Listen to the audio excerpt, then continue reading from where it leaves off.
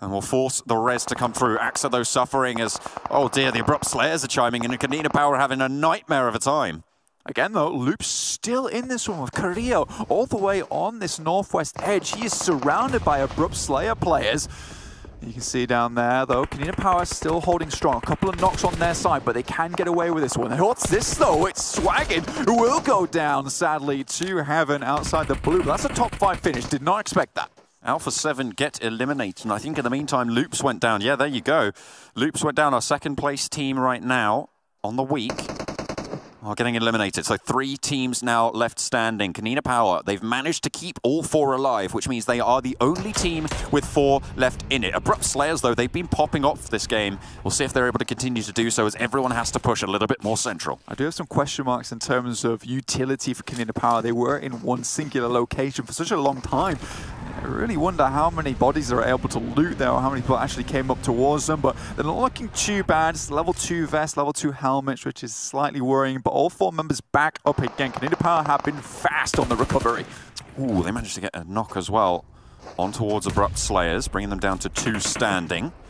Nades coming through, forcing them up to the ridge line. The circle shrinking, and it seems like throughout all of this, it's really Power 888 who have managed to get the best position into the circle. However, Konina Power have a ridge line right on the edge. Power 888, again, we mentioned this right at the beginning of the game, John, where he said that having 3 players versus that 4 makes things so difficult. You can't aggressively take as many angles. And now Abrupt Slayers moving him towards Power 888. Konina Power can take advantage of the situation as they move in here. Brobdini getting a knock there, looking for a confirm as well. Only 1 player now standing for Power 888 as Konina Power looking to swarm. However, the Abrupt Slayers are just over the hill as well, so it's a tricky standoff that they've got to negotiate. Only 1 player standing, as I said. For Power 888, the kills start to get confirmed. Konina Power racking them up, lining them up and knocking them down for now. Abrupt Slayers smoke up their push to make it to that ridge line, giving away their position a little bit, but they will be in the circle. Black White sending shots through, talk about negotiations, and there begins the trades between the teams.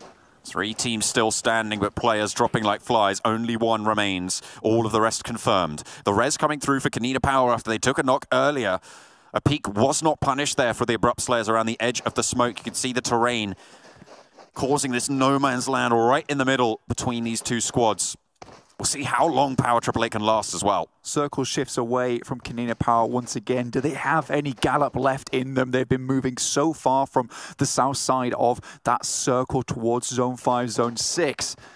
They've been fighting off against everyone. Being able to hold on to all 4 players as well shows some serious skill from this team. And this is what we wanted to see from the EMEA League. But they just fell off in the finals. But feels like now they're returning to form. Starting to break out there. A nice nade to get an initial knock onto Chari from the Abrupt Slayers, and now Gonzo cresting the ridge, Bold leading the charge. Will go down for his trouble though. The rest of the team now flood over the top as Robdini will be able to take it down from the side. Axa the only knock, and now it's 1 versus 4. Only a limited time left, and it is Konina Power to take it down. A 26-point game.